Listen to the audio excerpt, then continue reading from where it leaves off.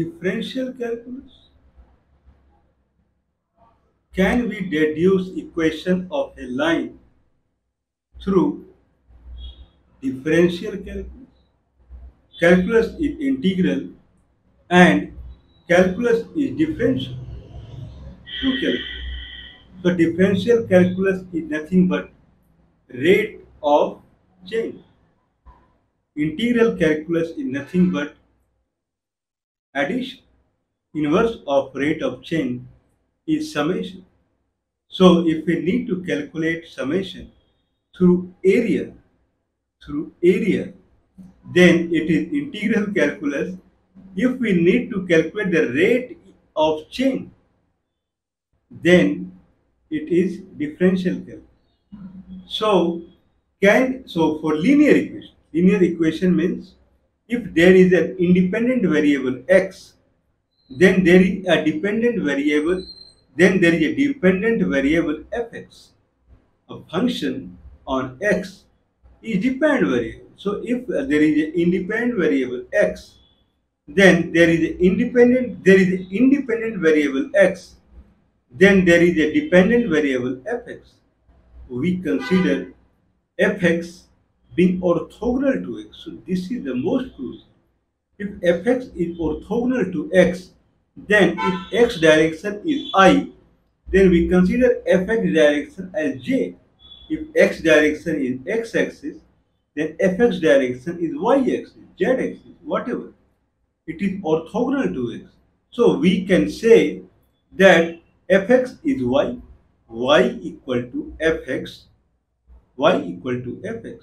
So if fx being independent variable, x being independent variable, fx, the function on x, is dependent on x, and function of on x that is orthogonal to x is nothing but we can consider as y. So y equal to fx. So y is dependent upon x. Now there are two things, x and y. X and y, two variables, though they can lie on a plane. I consider xy plane. Now for a linear equation where y equal to or fx equal to x to the power 1, okay, line, plane term, straight line. So can I deduce equation of a straight line through differential calculus? Okay. Now suppose I have 2 points. I have 2 points. One point is 0, 0. Another point is 2, 3. A line passing from 0, 0 and 2, 3. Differentiation is nothing but rate of change. So dy by dx per unit of change in x brings how many unit of change in y at any point on the line. Since it is a linear equation, it would be same at every place in the line. Line is a straight line. Dy by dx per unit of change in x, how much how much unit of change it brings in y. Unit can be very small, big, whatever. So if line is curved or it is non-linear, then we consider it as very infinitesimal small the unit.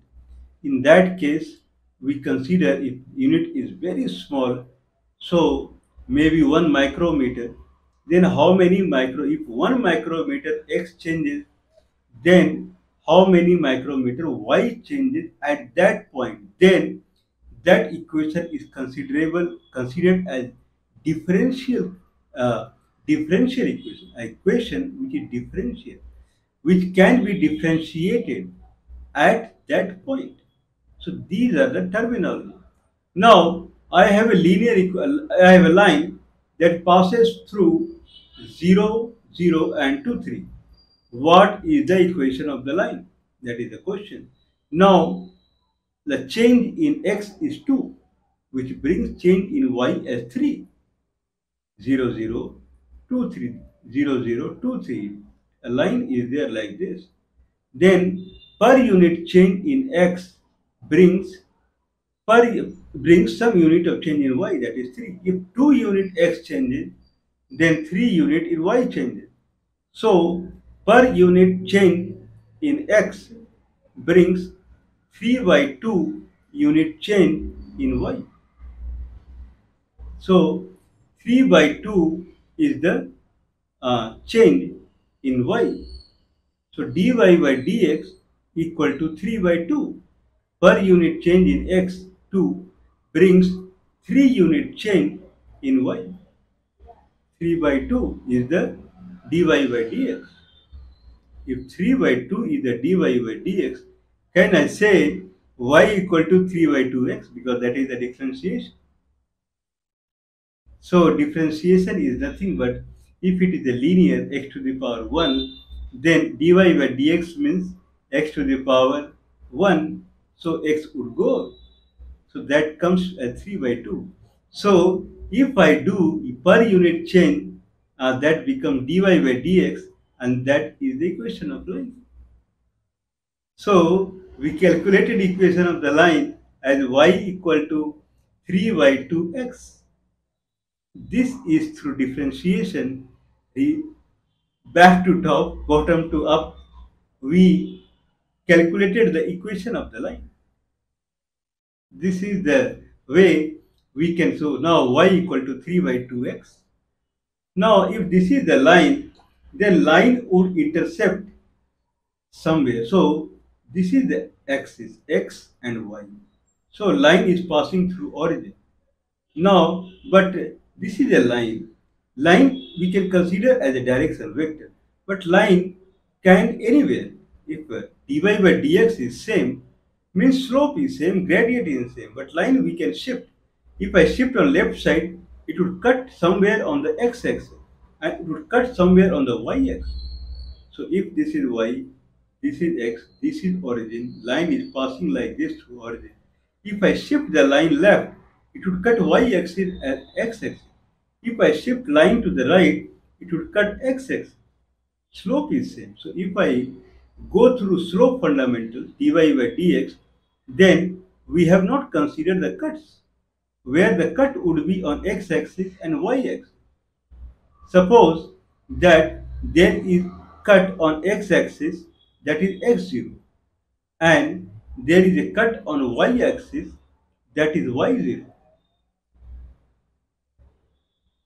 Then how we can find the equation?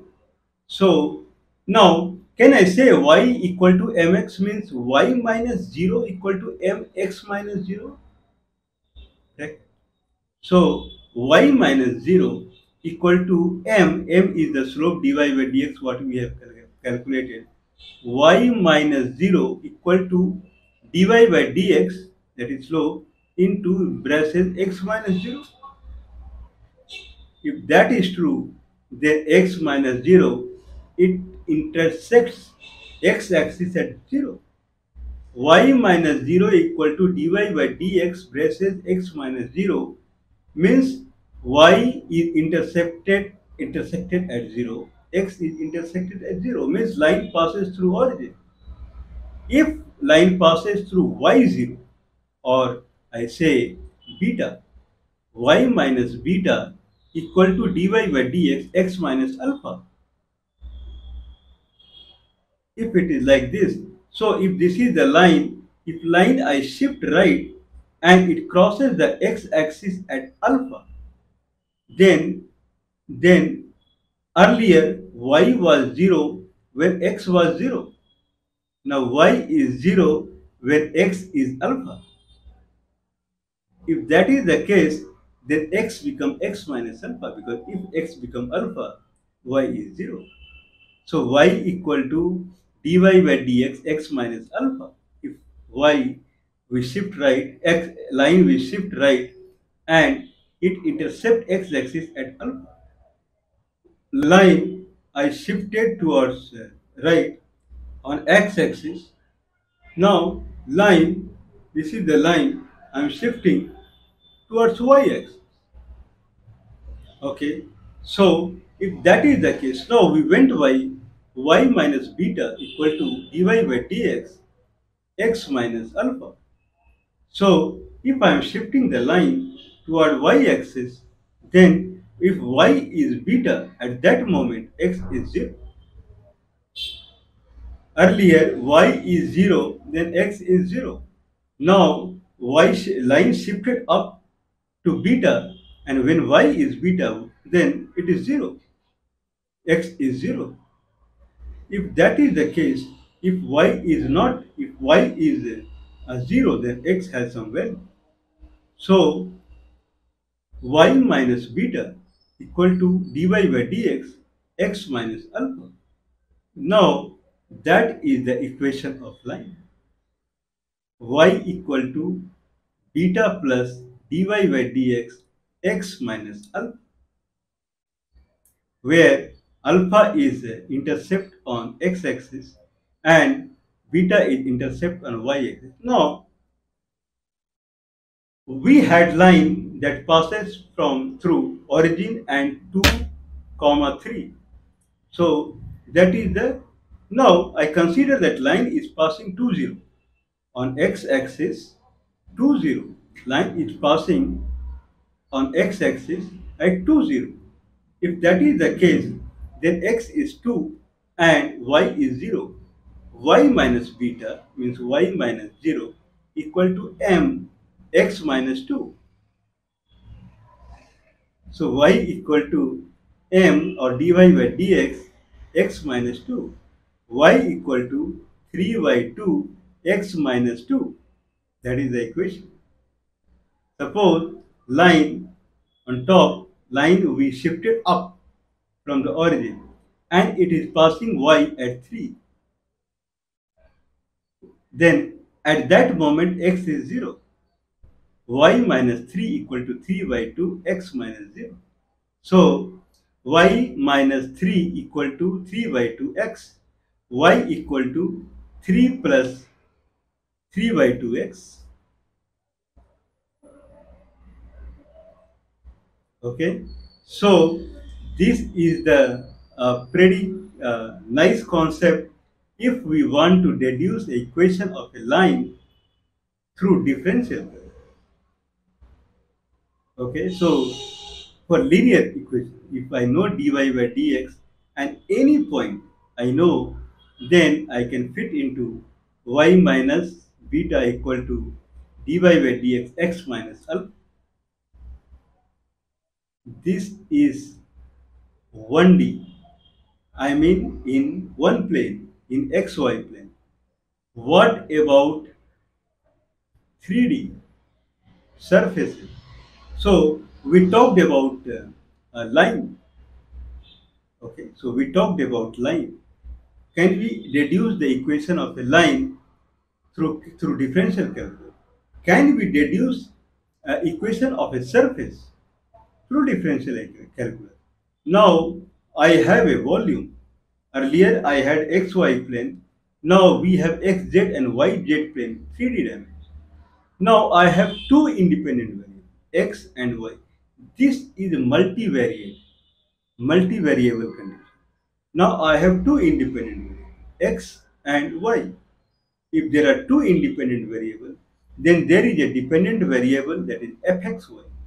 So if I have a plane and one is x and one is y, then dependent variable upon fxy, xy, that is fxy, should be orthogonal. So that is, we say it is z. So I can say z equal to fxy. Z equal to function on x and y, two independent variables. Okay. Now it is a kind of surface. Okay. So this is a surface. Now if I consider this as xy plane, okay, then if it is like this, then it is tilted along x-axis.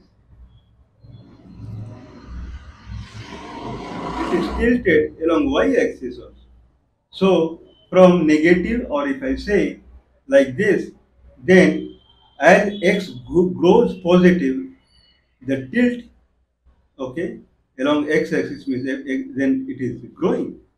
The x value grows as we go along x-axis, but y-axis decreases, y value decreases if we gonna go along y-axis. So not necessarily. If I go for a linear equation, when we see a three dimension, then it is not necessary that if we get something increase in x direction, it would increase in y direction. Both are independent variables. So along x-axis, our plane is going up, and along y-axis, the plane is going down. Now, what would be the equation of plane? So if it was on one plane, then equation was y minus beta equal to dy by dx x minus alpha. Now we have z equal to fxy. So can I say z minus gamma equal to dz by dy y minus beta plus dz by dx x minus alpha. Same thing. Y minus beta equal to dy by dx x minus alpha. Then z minus gamma equal to dz by dx x minus alpha plus dz by dy y minus beta. The most crucial point here is how I calculate dz by dx and dz by dy for two independent variables x and y. If x and y are orthogonal to each other, then we will calculate dz by dx variation in z. How many units z vary if x vary? If x vary some unit with respect to that much unit variation in x, how much z vary? Dz by dy. If y varies some unit with respect to some unit variation in y, how much z varies? So if it is xy plane, so if x and y are on xy plane, then z is the height. Then if something varies in x along x-axis, then because of that variation, how much height varies? If something varies on y direction, then with the variation in y direction, how much height varies? Dz by dy, dz by dx. So that is differential calculus. So how z vary? Earlier we calculated dy by dx. If there is a variation in x, then how much y would vary? But now if I calculate dy by dz by dx, we have to make sure that it happens on x-axis or parallel to x-axis, means y should be constant. If I calculate dz by dy, it must happen on y-axis or parallel to y-axis, means x should be constant. Okay. Now, when we are calculating dz by dx, now if I know that plane passes through 2 points, then we have to make sure that y, x, y, z is one point, x, y, z is another point, then y component in both the points should be constant. If that is the case, then change in x, how much change in y, z comes through. So if so for every unit of change in x, how many unit of change happens in z? If I need to calculate dz by dy, then I'll pick 2 points on the plane where x is constant. 0, very nice, otherwise it should be constant. Then per unit variation in y, how many unit of variation it brings in z, that is dz by dy. If that is the case, then now I have to know a point through which plane passes through, and that point is alpha, beta, and gamma. If that is true, then z minus gamma equal to dz by dx x minus alpha plus dz by dy y minus beta. Solve it and you get the equation of a plane, aeroplane. Okay, that also flies in 3D. This is equation of a plane. We are deducing equation of a plane where two independent variables are on a plane and dependent variable is orthogonal to each of them, that we came through that it should be z-axis. I told about the linear equation in xy plane, line. Linear line means straight line. Linear equation in xyz, that is linear plane. What about 4D? We talked about 2D, 3D. What about 4D? Where we have f function f that is dependent upon three independent variables x, y, and z. We cannot kind of draw it because x, y, z, now all three become independent variables. The dependent variable upon them would be something that we can imagine. If that is the case, then what we are trying to reduce the formula, that is 3D, like cube, sphere, okay, or paraboloid or something like that, cone, parallelogram. If that is the scenario, then f